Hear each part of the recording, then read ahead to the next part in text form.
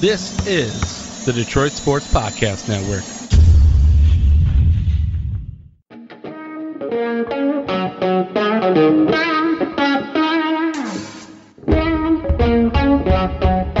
The biggest icon in podcasting.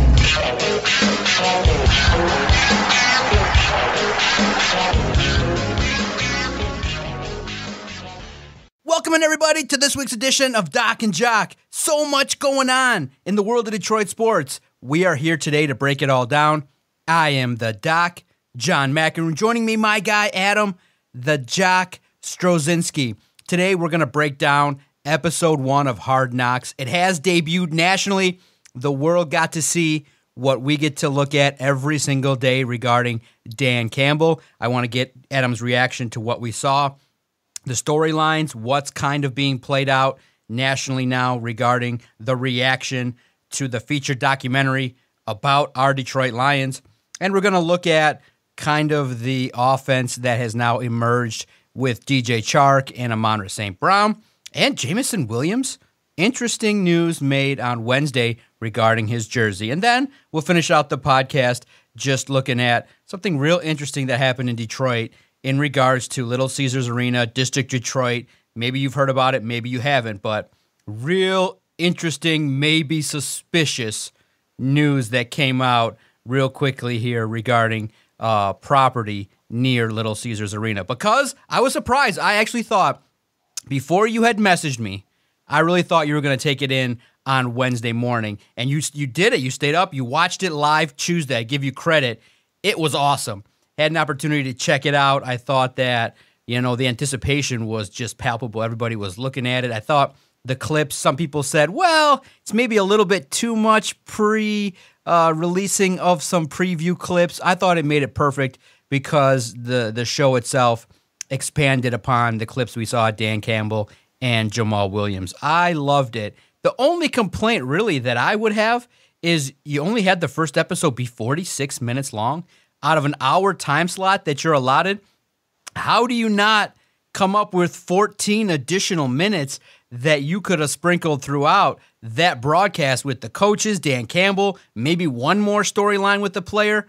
46 minutes? The director cut it short. What the heck? That's really my only complaint. We're going to talk about the topics here briefly, but I can't believe that the show was 46 minutes. I wanted more. Yeah, I thought it was kind of, I don't want to say unfair, but it did leave you wanting more. But when you wrap up on Deuce Staley in a coaching room talking about guys passing gas, I mean, what are we really doing here? You couldn't find another couple of minutes to fill in, give us something of substance. This is what I'll say about the very first episode. I thought it was good. I thought it was entertaining. I don't think we really got anything of substance from this. I think if you're not familiar with the Detroit Lions, you're not familiar with Dan Campbell, if you're not familiar with this coaching staff, I think you got a little bit of a look inward, and you got to see a guy with a huge personality in Dan Campbell, a guy who basically tells it how it is. He's a straight shooter. He's no BS. It is what it is. Either you like him, you love him, or you hate him. There really isn't a middle ground with him. You kind of fall on one side of the aisle or the other. As far as the other coaches go, I think you kind of got brought into what you get with Aaron Glenn. I thought he came off as a very genuine, pretty humble guy, a guy who is extremely motivated and knows what he wants his defense to look like. I think with Deuce Staley, you got brought into a guy who is in your face, tells you what it is and how it's going to be, and basically motivates you and pushes you to get every ounce out of you. And I think that was great. I think getting introduced to these coaches was fantastic. There was really no introduction to any players. You got a little bit with Aiden Hutchinson, but that was really about it. Like, it is so weird because we've watched Hard Knocks before. We've watched almost all of the Hard Knocks, and we love it. We love the series. But it kind of tells you what is on this roster. There's no superstars on this roster. The coaching staff, those are your superstars. There is not one superstar on this roster for these cameras to follow around and build their programming around. And I think that is kind of where that extra 15 minutes fell off. And look, I was pretty disappointed that it ended at 45 minutes. At 41 minutes, I ended up sending you a text message, and I was like, all right, cool. So we still have roughly almost 20 minutes left in the show. This is awesome. And then next thing you know, they're showing a picture of DeAndre Hopkins standing on a box. And I was like, what the hell is this? And then they're previewing something for like sumo wrestling. And I'm like, what the hell is this? And then next thing you know, I'm like, that was over pretty quick. That's unusual. That's not normal. Yeah, it felt like because we've watched it and they've all been 55 minutes. Now, there are storylines. You did see some interviews that you started to see. All the players are sitting down. You know you're going to get Jared Goff. You know you might get a deeper story of Jamal Williams. Most likely the rookie will be Malcolm Rodriguez in regards to the development that he has. Now, I'll tell you this real quick. So when they were going through and they're talking about what training camp means to them and what basically wearing pads means to them, Malcolm Rodriguez came across as the guy, because when they asked and they said, what does training camp mean to you? Everybody's talking about how it's brutal, how it's this, how it's that. He's like, I get to hit people. You love to hear that. You love that. That's what you want to hear. This is a guy who, if his talent is there, he's going to be embraced by this fan base. If he has the ability to get on the field and play meaningful downs, this town is going to absolutely love this guy. He seems very charismatic, and the fact that he's like, I get to hit people, that is great. That is great. People are going to fall in love with that man. Yes. Sorry, go ahead. I didn't mean to interrupt you. No, absolutely. I think that he is very personable, big smile, always approachable. So early on, he's doing everything that you would think you need to make a fan base really like you. He hits people, he's personable, and now I will give him a demerit for whatever that was that he was trying to do for his performance. Oh, you didn't like his salsa dancing? Salsa dancing for dudes. Look, because here's the great context was, it might have happened that day when I spoke to him or a couple of days later, but I had a chance after it got leaked out that Aiden was doing Billie Jean. I walked up to him and I just said, hey, what's the scoop? And he's like, I haven't prepared yet, haven't done anything. And I'm like, well, obviously you got to take your time and you got to beat Aiden. And he's like, yeah, he didn't give me that day the confidence that he was going to try and go do that. Now I get it. You obviously saw Aiden rile up everybody, and a linebacker singing might not be the portrayal that you want. But that was okay. But juxtapose that with Aiden, who brought the house down. We're going to talk about that. But in regards to the developing personalities, I think there's going to be one more story that we got to find. And I'm not sure who is it going to be. Is it going to be James Houston, Chase Lucas, one of the draftees, or an undrafted free agent, maybe Pimpleton or somebody else, Demetrius Taylor, a player who is going to be looking at an uphill climb for a roster spot. So that should come into fruition next week, who that's going to be, because roster cuts take place. So that's the next part I want to see, is now we've gotten Dan Campbell, we've gotten the introduction to the coaching staff. Now you want to see a little bit more of what happens in the meeting rooms, how the coaches talk to the players, how Campbell will address the first round of cuts. And that should start, maybe not the next episode, it'll start potentially. Well, maybe pay attention, because episode 2 is Tuesday. The 5 cuts are due on Tuesday as well, from 90 to 85. So we'll see if that happens maybe Sunday or Monday, and they get it out of the way, because a lot of the post-production work is done Tuesday morning before the final show airs. But I just loved hearing Liv Schreiber narrate the Detroit Lions. He's such a pro. It was great to see everything going on. The speech that Dan Campbell and Jamal Williams gave was awesome. Now, when we get to Aiden Hutchinson, kind of like Michigan, it kind of felt like a lot of hype. So it was like butter. Everybody was like, oh, it was great. Now, here's why I think this is kind of symbolic of this team. Aiden botched the song. He started with the false start. Like, the nerves got to him. And of course, when you're up there and you got to tell everybody about yourself and you got to perform in front of everybody, and you know that you're being asked to do this because you're Aiden Hutchinson and this is going to be broadcast, he botched it. Now, the way in which it was hyped up, best ever, this is great, it lent to the thing that you would kind of assume would be the singing and the dancing. Now, he had some moves, he had a little rhythm, but Aiden can't sing. And it was not that quality of a performance in my mind. Now, what made it special was the theme that you're going to now see with this. It's a team. The team picked him up. Once he got into it, once they were bored with his voice, they were like, oh, we don't want to hear this. We want to jump in. And collectively, it made for a moment. But I'll say this, Aiden Hutchinson's performance on its own, I don't think it deserved all the hype that it got. It was cool collectively. Now, with the crowd. C-. It was a C- performance. C- for him, but A+ when you see the team rally and getting hyped and getting and that that's moment. That's what made that special. That's what made that what it was the fact that everybody, offense, defense, you even had some of the coaches in the background nodding along with it, but you had these guys riled up in their chairs. Some of these guys were standing on their chairs with their arms swinging back and forth. That's what made it special. Yes, so I think that everyone was saying maybe how they felt in that they all got into it. Yeah, but typically speaking, the performances that we've seen, I would have actually liked if Aiden had a pair for being the number 2.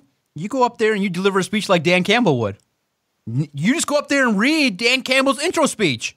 Go up there, get a podium, and just go out there and do it the same way in a more ferocious way. Or maybe you have a little background music or a little something, a little NWO music, a little Hulk Hogan music, a little Ric Flair, something of pizzazz to imitate, because I think the one that most people commented on our Twitter page at Detroit Podcast was Ray Lewis imitating Shannon Sharpe back in the Baltimore Ravens episode of Hard Knocks. But that was fun to see. It went viral, and luckily, it was kind of leaked a little bit that it was going to happen on Tuesday, his 22nd birthday. We had that at All Lions over the weekend, so everybody got hyped to see it, and they saw it.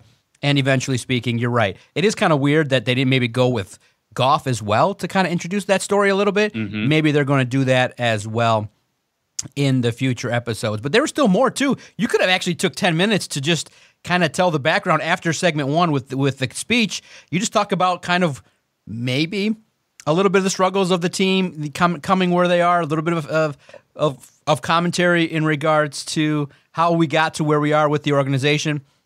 But I'll say this to wrap up Hutchinson. That media member who asked about that video clip was spectacular. I was waiting for it. I was really impressed by that question, because it was the only media question that was featured. And really, to sum it up, that was me. That was great. I saw that, and wait a minute, because me and my wife froze for a second. I'm like, whoa, that's my question. And I had no idea at that time. Obviously, it was just I saw that hit live and in person, and it was great. So my thinking was, okay, this is all puff pieces, and tell me about this player, and tell me about that player, and what's this, what's that. I'm like, I want to see what Dan's thinking about Aiden getting flattened by TJ Hockenson. So I asked that question just to see what it was, and Dan gave a great answer in regards to moving on and moving forward, and a couple media members took that later on in the pressers to kind of talk about his growth and things like that. And I thought it was fair. I thought it was a fair question and a fair answer, but it was great because you don't see me, you just hear my voice. And from where we are as voices in a podcast medium, it like I said, another culmination of the Detroit Sports Podcast Network. Forever immortalized. You and I, cuz. Detroit Sports Podcast, immortalized in Hard Knocks. And, of course, I've watched it now 50,000 times. Not the part for my question. The video Debatable. piece. No, the part where Hutchinson gets flattened by TJ Hockenson. He runs off. He's like, you fucker. And then the next part is me asking his head coach about getting flattened from a guy who went to Michigan State. It really is funny on a lot of levels, but I enjoyed it, and now there are more opportunities to see if they get to me. I'm not trying to do that, obviously. I know where the cameras are. I try to stand off to the side. I intentionally am not doing that. I would rather avoid that, but in the end, that was awesome, in that a media question was portrayed about the number 2 pick, and a football question aired, so I thought that was spectacular, and like I said, I'm excited for it. I think that the hype that everybody gets to see, I think, is good too, in that it's going to be at least the league seeing positivity with the Lions, and that's all people want, is to show the Lions in a light that's a little bit different. Is there a storyline that obviously we haven't talked about that you would want to see maybe flushed out?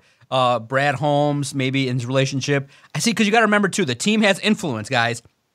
NFL Films will put out the product, the team reviews it, and will take out any football-related content and will not allow like any specifics in regards to scheme or stuff that makes the players look a little off. Maybe Jeff Okuda, but I was say, oh, you think the team has influence? Yeah. Because that the first episode came off as a complete puff piece. Yeah, of course. Like if somebody was writing that or producing it that wasn't HBO and didn't have a deal with the NFL, you would be like, what are you giving me? This is like spoon-fed sugar. This is like straight from the Kremlin. What's going on here? But boy, are people eating it up, bro. They're eating it up. They're like, they're loving it. Total puff piece. Oh yeah, McAfee. The hard hitters are like, oh, we love Dan Campbell. Not too much negativity, so we'll take it, man. It's fun. It's a football show, but that's where they go. Here's the deal, though. Like I think as far as Dan Campbell goes, absolutely. Like that is Dan Campbell. Dan Campbell is a guy who gets you motivated to run through walls. He's a guy who gets you up and gets you going. He's a guy who you can tell he legitimately cares about his players and he wants this team to succeed at all levels. Whether it's because of him, whether it's because of their own talent, whether it's because of whatever, the grace of God. This is a guy who believes in these guys. I mean, look at it last year. They took a chance on a lot of guys, a lot of one-year contract guys who were looking to either make a name for themselves or guys who were looking to basically demonstrate their ability at being a starter or just having more reps, more meaningful reps. They took a chance on a lot of those guys. Dan Campbell cares about all of those guys. Dan Campbell is extremely, extremely motivational, and Dan Campbell is a guy who, like I said, tells it how it is. So, of course, a guy like Pat McAfee is going to love it. Of course, a lot of the general public who's not necessarily exposed to Dan Campbell is going to love it. He's a likable guy. He's incredibly charismatic and incredibly gregarious. I mean, you go back to his very first press conference. He starts talking about biting kneecaps off and starts talking about dropping elbows, and he got a little carried away. And he's willing to admit that, I think. And you go back to a press conference he did last year where he was wearing a helmet for the MI Speedway race. You know what I'm saying? So this is a guy who he's just exudes personality. So that totally makes sense. But to take this back to kind of the question you had lobbed out there, is there a storyline I would like to see developed a little bit more? I would love to see that relationship with Brad Holmes, Dan Campbell. I would love to see that delved into a little bit more. I'd like to see them on the sideline as training camp is unfolding and them talking about players, them talking about what they need, what it is that they're looking to do, what they're trying to accomplish. Because every time you hear both of these guys talk and they talk about each other, it's all roses. It's all rainbows. Everything is good. It's we're working together. We're doing this. We're doing that. It's kind of hard to necessarily believe that because Dan Campbell has his plate full with getting this team ready and prepared. And you've got Brad Holmes, whose job is to basically help go buy more groceries so Dan Campbell can cook the dish. So how are they actually working together? Seeing them working together, I think, would be incredibly interesting. I also want to see Jared Goff, and I want to see his relationship with these players. What I found extremely interesting in this whole entire first episode, Jared Goff was basically mute through this entire thing. There were some pictures and some shots of Jared Goff taking notes, but you've seen Jamal Williams, who looks like an absolute freaking leader on this offense. You've seen Jamal Williams getting these guys hyped. You saw Jamal Williams get into the defense's face. You saw Jamal Williams all over the place. Talk about personality. Jamal Williams has some personality. He's a guy who really showed up in this first episode. Where's your quarterback? Isn't he supposed to be the leader of this offense? Where is he?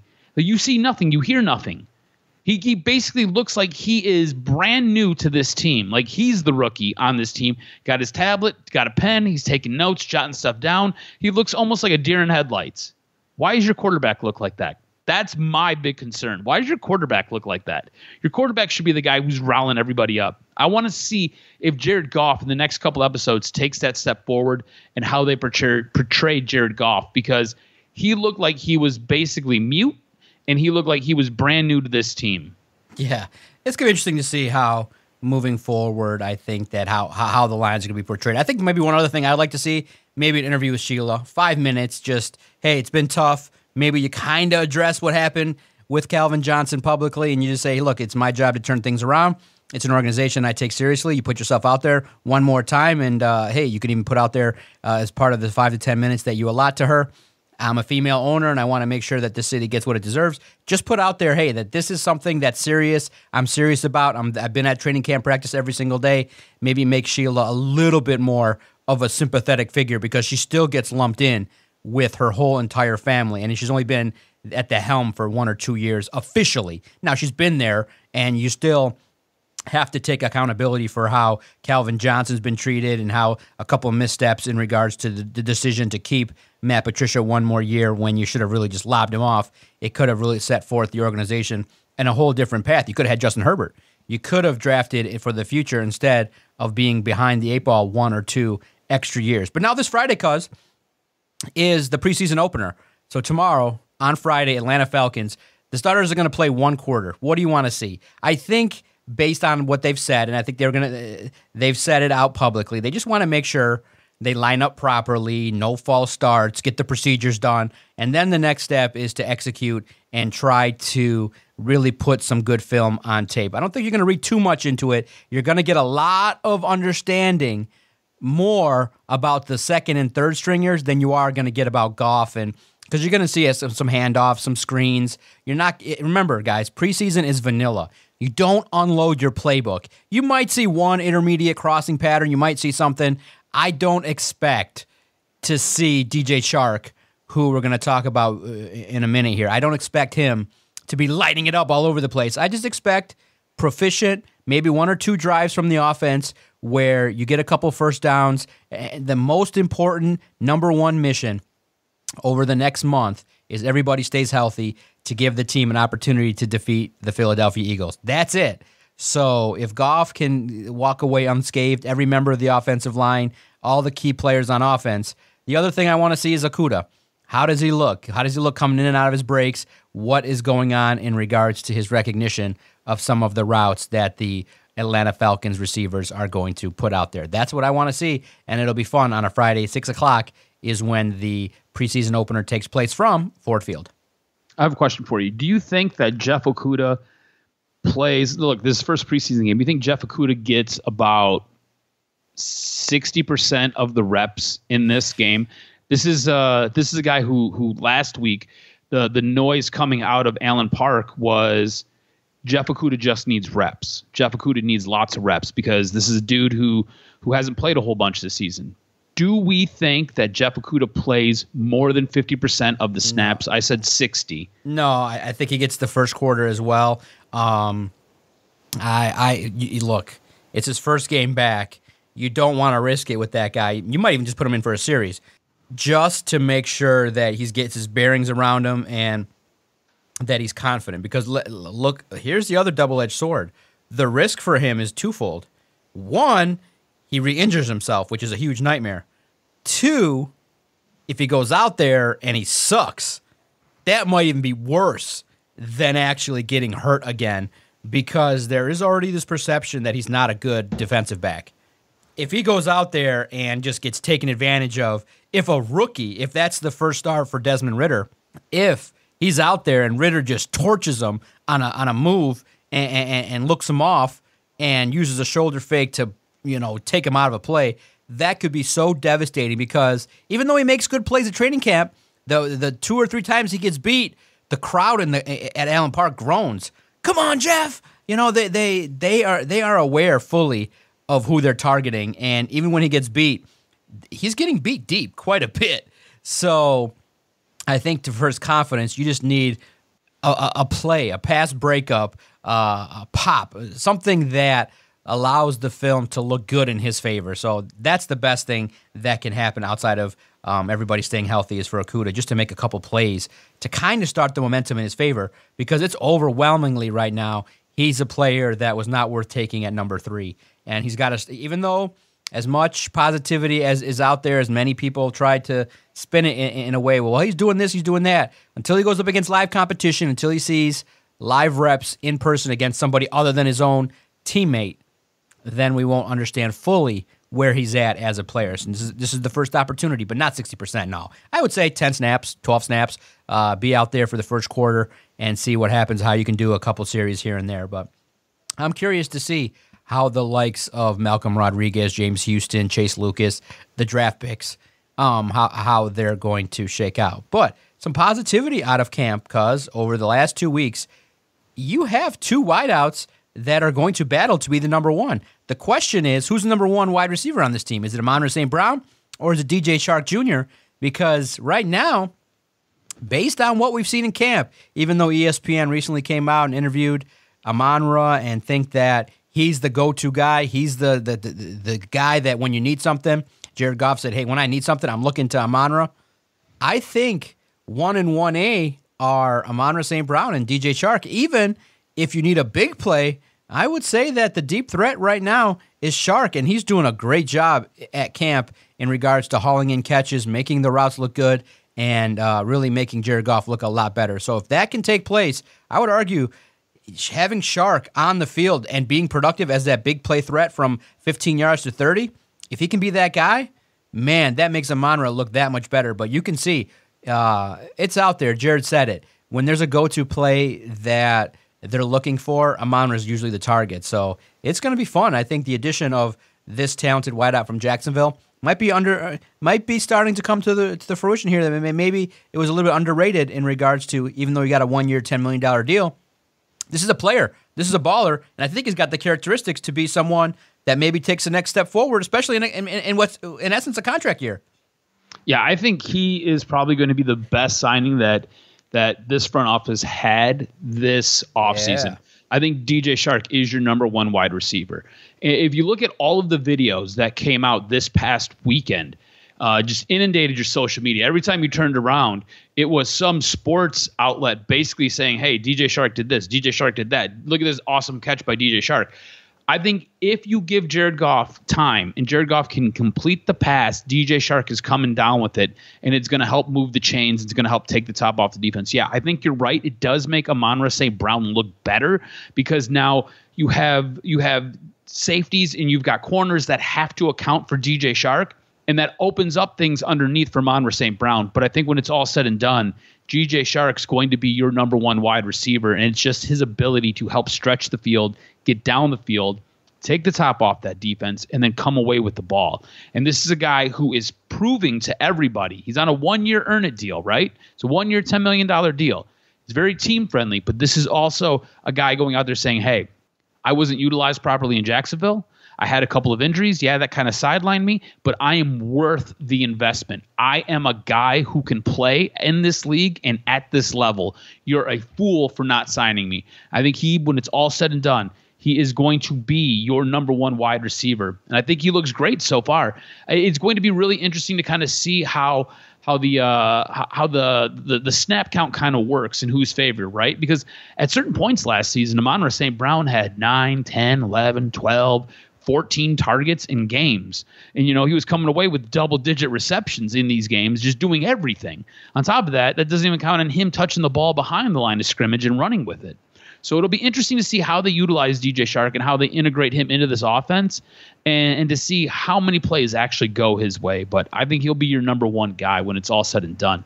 And I think what you're looking at here too, remember going into what it was, I think it was like week 10, week 11 last season, after the trade for Josh Reynolds was your number one wide receiver. Like that was your guy. That was who everybody was like, that's your number one wide receiver. No matter what Amon-Ra St. Brown was doing, I believe it's the Z receiver, the guy who can go down the field, was Josh Reynolds, the guy who was supposed to help open everything up. Now, yeah, Amon-Ra got a ton of touches, but Josh Reynolds was supposed to be that guy. Going into the first preseason game, he's your third wide receiver. He's your third option. Like, let that sink in. That's crazy. Right? They have totally flipped that wide receiving room around. And I think it's awesome. I think it shows what you can do in a year. So it leads me to believe that this front office, it leads me to believe that this coaching staff, and it leads me to believe that the players that they got, everything is headed in the right direction. And it's not me sipping Kool-Aid. It's just me telling you what I'm seeing. Whereas last year you really had no idea going into the year who your number one wide receiver was going to be. Those guys didn't even make it through the season. Fast forward, and you go to like week 10, and it's a guy that you ended up picking up in a trade, and that's supposed to be your number one guy, he's now your third option as a wide receiver. I think that's awesome. Yeah, real fast. X receiver. Receiver typically on the line of scrimmage and flexed out wide. Often a team's number one is the X. The Z is usually known as the flanker. Lines up off the line of scrimmage, can move in and out of the formation. These players often are speed players that don't have to worry about an immediate jam. And the wide receiver has grown popular as the tight end position. So you're absolutely right in regards to the Z. And so, man, because if the offense can take a step forward with these wideouts being interchangeable, then it's about pick your poison. Then then when you start jamming the receivers, now you pick and part with Hawkinson and Swift and Jamal Williams. And that just makes it really tough for opposing defenses because you can't stop everything. You literally you can't. And then you could pick and pop some runs in the mix there with an offensive line that's determined to take a step forward. That's why I think the offense is the most improved unit as a whole, the most improved side of the football. The wide receivers, as we've talked about, are the most improved unit. The side, though, that I think is concerning because it lends to the question of all the praise we've given Chark, Reynolds, St. Brown, Hawkinson, Swift. What does that mean for the defense? Amani Oruwariye has been okay, but his play hasn't kind of taken that step where Aaron Glenn said, hey, I need you to be a shutdown corner. Now, I know it's tough. These receivers can't get jammed. You can't kind of do all the physical stuff, so it makes it look like an exhibition. But the defense, outside of the defensive line, the defense on the back end leaves you to be a little bit worried, so pay attention to that. I think the offense will garner, obviously, attention, but also don't turn your eyes and don't blink about this defense. There may be times where really bright offensive minds can pick apart pretty easily and match up their biggest tight end against your linebacker and cause some problems. Because as much as we all love Rodriguez, Barnes, Anzalone, and Board, they're not the fastest, not the most technically sound tacklers. So I don't think it's been – the defensive line, obviously, is the spot where you think you're going to have the most improvement, and that's where you're going to need it, where that can mask some of the warts you have on the back end. So if Harris, if Aiden comes in and really takes a lot of pressure off of the others, then you have some room for improvement. But guys, let's be real. The defense is the biggest area of concern collectively. Can this defense stop anybody at critical times? And will it be allowed to be stopped? I mean, it just reeks of a defense where if Will Harris breathes on a receiver, he's going to get called. If Okudah even makes a play, they're going to say, illegal contact. You know, when Aiden gets his first couple sacks, offsides. You got to make sure that collectively this thing gels because a lot's at stake. But that's the unit. I think that when you hear all the praise that the offense gets, I think it starts to lend to some concern about the defense. Yeah, I mean, look, I do have some concerns about this defense. Yes, they're real. It kind of goes to what you're kind of laying out there, right? Like, what is this secondary? Does the secondary take a step forward? Does the secondary really help bolster itself? Does Amari Oruwariye, easy for me to say, right? Does he lock down that number one corner position? Like, going in, we all think he's the number one corner. You know, is Will Harris better than him? I don't know. What's Jeff Okudah? Nobody knows. There's a lot of question marks with the secondary, right? And then you look at the defensive line, and the defensive line, you've got a rookie as your starting edge rusher, right? We're penciling Aiden Hutchinson, and we're all expecting him to start day one.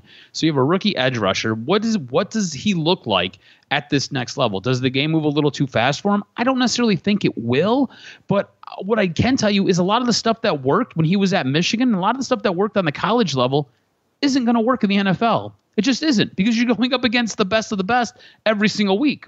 So how does he integrate himself? Does this defensive line apply the pressure that is needed to the quarterbacks? And does this secondary, when turnovers are forced or the opportunity for a turnover is forced, are they able to capitalize on that? We talked a couple weeks ago about this defense and how the linebacker position is really and truly the weakness of this defense because it is just so thin. I want to know who steps up. I want to know which one of these linebackers really comes into their own, which one of these linebackers really takes a hold of that position and really helps elevate it. Because I'll be honest with you. I don't know a shit ton about Chris Board. I mean, look, Alex Anzalone, last year, we were frying him every single week. We didn't like what he did. We didn't like the way he played. Derek Barnes was our guy who we were super interested in last year going into the season, and it really didn't work out the way I think either one of us had hoped. Towards the end of the year, he made some strides, but it was rough to get there. I mean, this is a team that's bringing back Jarrett Davis, looking to add him in here for depth. That was a former first-round draft pick that this team had, and he struggled to find the field. So what are we talking about as far as the linebacking core goes? Because I've got a ton of question marks there. There are tons of question marks on this defense all over the place, and I think we're all expecting it to take a step forward, and we're all looking for an improvement, but you have to remember that there are so many spots where you're just a little bit unsure about what you're going to get. And yeah, preseason's great, and it helps you get a couple reps. It helps you work out a couple of things. But until that first week happens, maybe even that second week, you really don't know what you have as far as your defense. You don't really know what Aiden Hutchinson's going to be able to give you. You really don't know if Aleem McNeil takes that next step forward or if Charles Harris is really that dog on the outside. You don't know what you got. And that is very scary if you're a head coach going into the season, because you're just like, well, what do we really have here? Like Michael Brockers is a veteran, but are you expecting a ton of production from Michael Brockers? Like you yourself, John, are you expecting a ton of production from Michael Brockers? No, I'm thinking veteran leadership, just help these guys become pros. That's what you're expecting from him. You just said it yourself, you're not talking about tackles. You're not talking about sacks. You're not talking about forced fumbles. You're talking about a guy coming in, helping to establish the culture. That's what you're talking about, which is great because they need it. They have zero culture here, right? I think what you've seen with that first week's episode of Hard Knocks is there is a culture that is building here. Michael Brockers is a part of helping lay that foundation, but you're not expecting any type of production. And that guy is penciled in as a starting defensive lineman for this team. And that's kind of where I'm at with it, right? You've got a bunch of question marks all over the place on the defensive side of the ball. Not really sure what you're going to get from a lot of these guys. And you need to see a lot of improvement from a few of these cats, like Amani Oruwariye.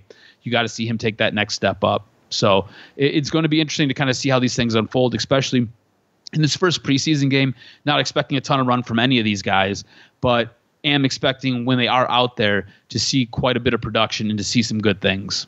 Now, a player we haven't seen a lot from, and you're probably not going to see a ton from, is wideout Jamison Williams.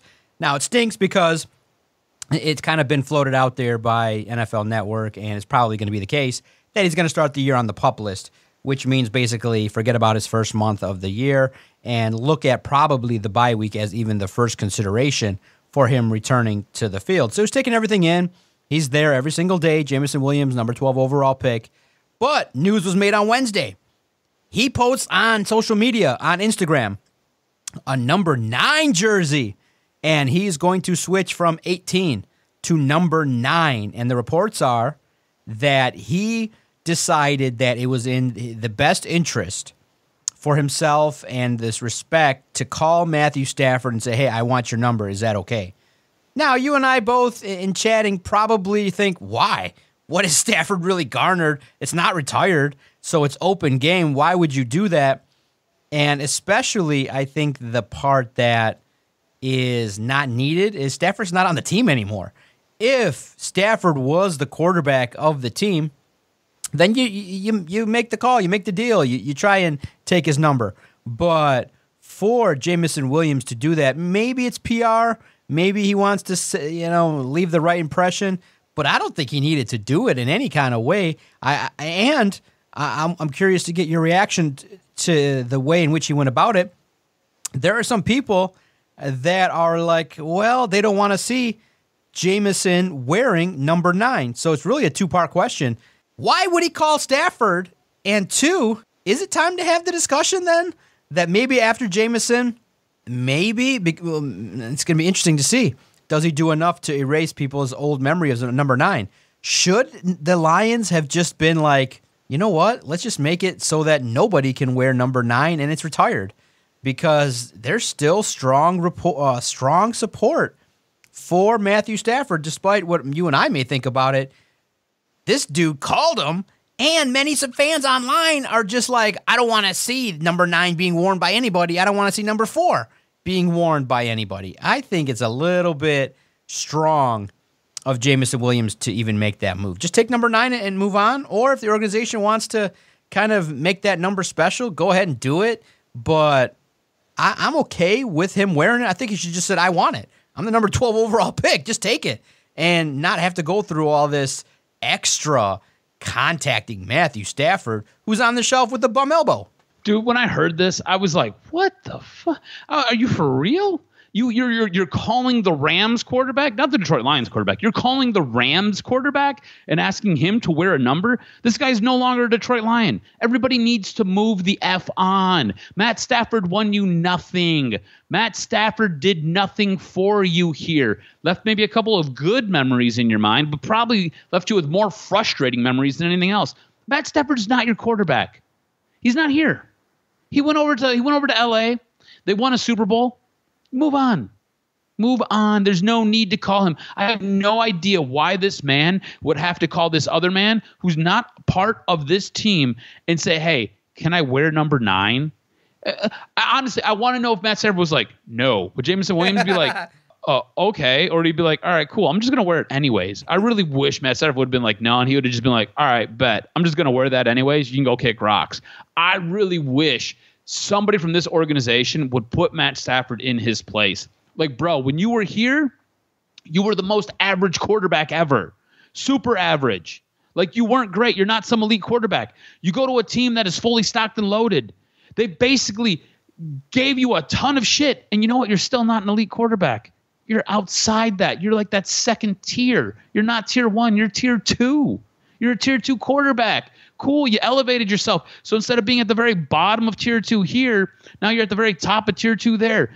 Go kick rocks, bro. You're nothing special. You're not. There's nothing special about you. Why does this organization constantly hitch its wagon to Matt Stafford? He is nothing to you anymore. Move on, people. And if you're one of those tool bags who are like, oh my God, Matt Stafford, I love Matt Stafford. Matt Stafford's the greatest quarterback ever. Matt Stafford's a great Lions quarterback. He's going to be remembered for that way. And you drool and you suckle at the teat of Matt Stafford. You too can go kick rocks and go jump off a bridge. There's no need for this wide receiver to call that quarterback and say, hey, can I wear your old number? What the hell does it matter? He's not part of this team. Keep it moving, boys. No, let's be real. Do you think he on his own did that, or was he told, hey, I want to wear number 9, and collectively, like, he goes, should I call Matthew? And they're like, oh, yeah, we got him on speed dial. So I bet it was the organization, which is the biggest indictment of this organization. This organization's still hitching itself to him. Yeah, just take the fuck on. I don't take the number. Why you got to ask? Exactly. Dude, does everybody forget the part where Matthew tapped out? Could you imagine a rebuild with Matthew Stafford, DJ Chark, Amon-Ra St. Brown, and all these people? I mean, if you really thought about it and you had this opportunity, I know that you used that extra pick to get Jameson Williams, but you could have had Stafford and Amon-Ra St. Brown. You know, you could have had Stafford with the likes of a rebuilt offensive line. Could you imagine Stafford going into this year with this talent, minus Jameson Williams, and you just added one more talented wideout? So you got to remember, guys, he walked in and said, I'm out. No mas, no more. I want out. And he basically helped in the process of your rebuild. But in the end, you didn't get really proven talent. You got a quarterback that many think has peaked. You haven't gotten somebody that's like absolutely somebody that is out there and doing the greatest of things. There's a lot of potential, a lot of good potential. It's still a very valuable trade to get a couple first rounders, but it's predicated on hitting. So yeah, absolutely. You and I are in agreement that far too much reverence is given to a player that never won a single playoff game. Good Lord. And then went out and then had all the success of his football career, not with you. So please, I think you and I are in the same boat, but I think it's cool.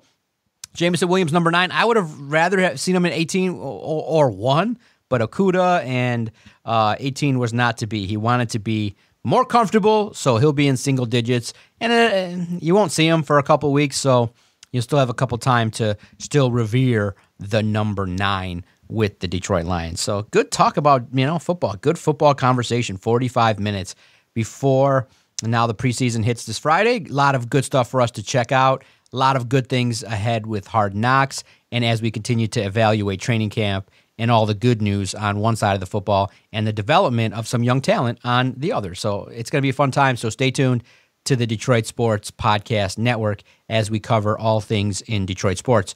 So you and I came across one nugget of information that really scared the shit out of us. So very much the hot topic around Chris Ilitch involves obviously the plight of the Tigers and the way they've struggled. Well, another aspect that has really added to the fuel that Chris Ilitch doesn't care has been the fact that he used, public dollars for the development of LCA with the promise of some great, LED lights and a great lighted roof at LCA. We should have known something was up. You remember that rendering with the cool Red Wings logo and it's going to light up the sky all red? And then what we got was nothing like that. We got a little Caesars logo. I fly over that thing every morning in the helicopter. Bro. And you know how much it is gross. It is like dingy, it is dirty, and it just looks stupid. So it doesn't light up. You remember the rendering, how excited we got? We're like, dude, we're gonna have the coolest shit ever. It's gonna be sweet. Yep. And that's not what we got. And that's kind of called bait and switch. Well, part of the reason that maybe some action has been taken, allegedly. Everything we're talking about is allegedly. There was a suspicious fire for a home that was directly near LCA that's been holding up potential development because the Ilitches have offered hundreds of thousands of dollars for this property. The owner reportedly has been asking $3-4 million and won't move. Many have said to the Ilitches, just, dude, you're billionaire. Just pay the man whatever he wants and keep it moving. Now, the funny part is when me, Kenny, and my wife parked at AEW, there's a parking lot right next door, but it was for passes only. So we literally the DSP curse hit that home. We went into the parking lot directly next to the home, had to swing out because it wasn't an open parking lot. So I had to swing back out into traffic against the grain and get back into the side where we could get into parking. So I seen it. So when I saw that home suspiciously burnt to the ground in like 5 minutes, and with the swirling news that people are not happy with District Detroit, maybe the Ilitches wanted this property, I have a hard time finding the ability to believe that something nefarious took place. But boy, when that hit the news that home burnt to the ground, the first thing that people thought was, oh, the Ilitch had something to do with it, allegedly. So I think it's suspicious, but I'm not saying that I'm really concerned regarding that. But all I'm going to say is we here at the DSP Network apologize for anything negative we've said about Chris Ilitch. We hold him to be in high regards, and we don't want anything to happen to the fine city of Sterling Heights or our fine broadcast studio or anything affiliated with DSP. So all of the negative Tiger tweets and memes we apologize for, and we just want to say that Chris Ilitch, we think that for the time being, while you're maybe in this mood, we hold you to be one of the premier owners in all of sports, and thank you for your philanthropy, and just please, please hold the Detroit Sports Podcast in your highest regard as you decide in your future endeavors what you're into. Suspicious, but that's crazy timing, right, cuz? I thought it was incredibly interesting. This has been the one thing that has held up a lot of different things and really has brought down some of the value in that area, because that house looks absolutely disgusting. Scorched! Or it looked like it was disgusting. Yeah. It's now ashes. But to me, it was weird because they could never come to an agreement on the sale of that property. At one point, it was listed for $2 million. And honestly, the house wasn't worth, I think, maybe 10 grand. So it's absolutely suspicious. That's the word I'll use. It is absolutely suspicious to see this finally, after years and years and years of back and forth between Ilitch Holdings and whoever the owner of that property is, to finally see this house burn down to the ground. It'll be interesting to see kind of what happens going forward. I'm assuming that there was an insurance claim that'll be done and they'll get compensated appropriately for that. But after that, what then happens? Does Illich then come in and buy that property, buy that already burned down home? Or does that homeowner rebuild again and again try to stick it to Chris Illich? Because it's really weird. It looks so odd, doesn't it?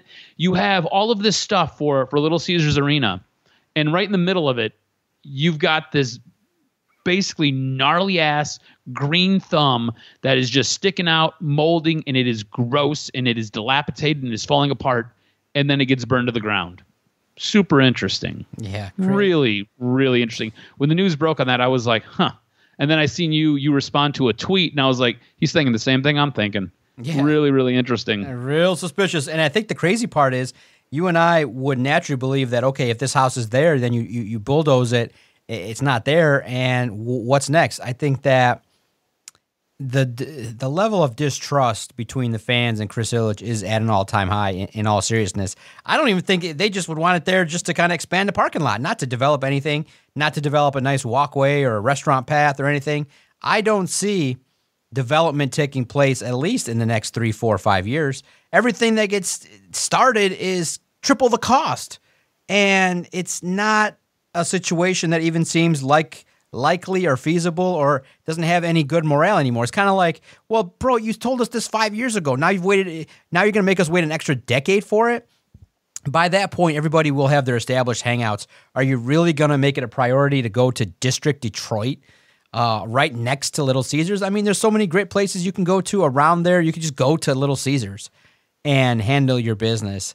So it's just one of those things where you promised a lot, you overpromised and way underdelivered. LCA is nice, but surrounding it, there's no beautiful walkways. There's a bunch of parking lots.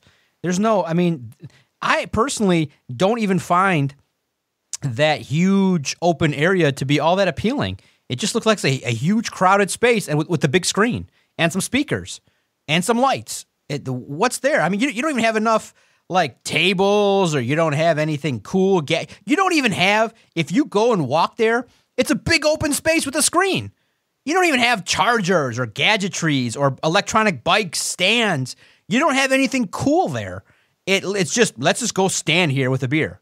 And that's what it is. And listen to loud wrestling theme music when we go to LCA, or big, huge promos of the wings and all the PR that you do. So the stuff that you've done could be enhanced. So I'm in agreement with you that LCA, District Detroit, way overpromised, underdelivered, and Illich has a problem now too because the baseball team is struggling at an all-time clip. So it's a very interesting story, something that I do believe people will investigate continuously. So stay tuned to it. It's an ever-evolving story, but it does put into question like the timing, what the heck happened, what the reasoning is for it.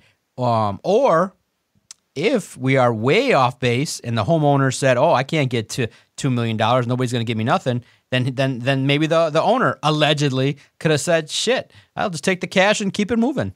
So potentially something allegedly could have gone wrong nefariously, but we'll see as the story evolves. But crazy times downtown. The DSP curse lives. We just went right by it, literally less than 45 days ago. And right after we pass it, it goes up in flames. What are you going to do? Great broadcast, sir. 55 minutes of Detroit sports content. We greatly appreciate it. If you've agreed or disagreed with anything that we've said, any review of Hard Knocks, hit us up at Detroit Podcast. Follow Adam on Twitter at AdamRSTROZ. And make sure you hit us up in regards to anything that you think about any of our content audio-wise with the Fan Report, DocNJock, our wrestling broadcast, the Fan Report, Open Mic Night, any of our interviews, our feature interviews. Please let us know. We're always interested. Anywhere you listen to your favorite podcast, make sure that you hit Detroit Sports Podcast.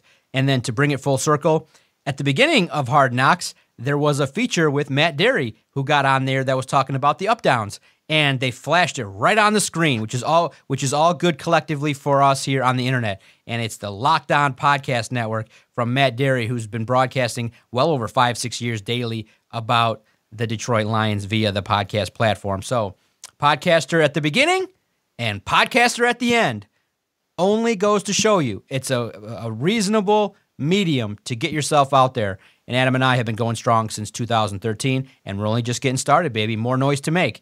And so for Adam the Jock Straczynski, I am the Doc, John Macaroon. We're looking forward to next week where we can catch up again on Doc and Jock.